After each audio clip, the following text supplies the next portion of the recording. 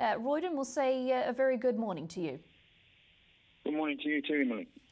Beefeater's been doing a fantastic job, got those placings on the board, just hasn't quite got the win, but has been meeting some pretty tough company. Do you think today's the day that perhaps he can get that victory? Yeah, we're hoping, Emily, always hoping.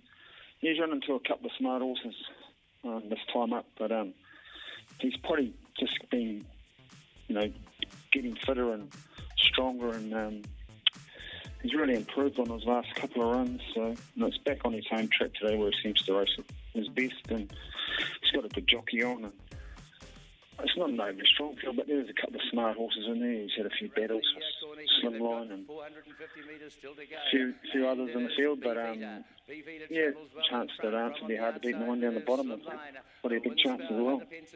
How are you going to be hoping that he's ridden today? What are going to be your instructions to Lisa Allpress? She'll probably go forward from the draw. Whether he leads or sits outside the lead, I'll just leave it up to her. But he should get a nice run.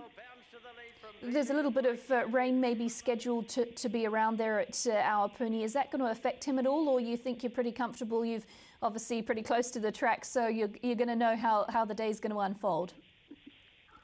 To be fair, it doesn't look like any rain coming here at the moment, but you never know.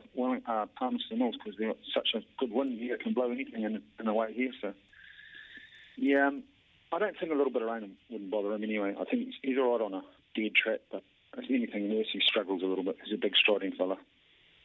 Also on the programme, you've got Just Fabulous pretty early on in race 2. Just hasn't done anything wrong. I mean, this horse is still a maiden, has met King Louis. What are you expecting as a performance today from Just Fabulous?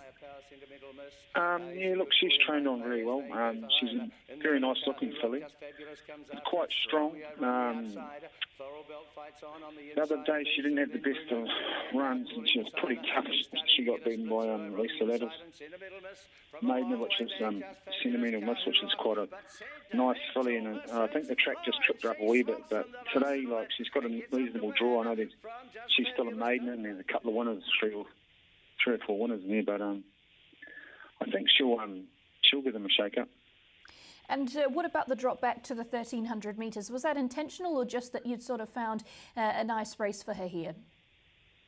Oh, look, she was going to go 1,400 near Plymouth yesterday, but they had a twilight meeting, and we wouldn't have got home till about midnight. So the nominations were small for this, just a 3-year-old race here. And we have twice as much money instead of spending $600 or $700 on a float. We might as well win her on a home track. And just kept her a bit fresh this week, and she's really well.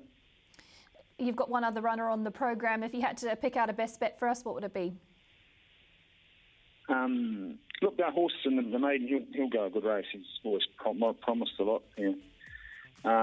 He'd be a good place bet, but probably Beefeater. Look, everyone's tipped them on the radio and all over the place this morning, so I just hope I'm right. All right, well, thank you so much for that, Royden. Great to get your insight on the morning of the races, and best of luck today.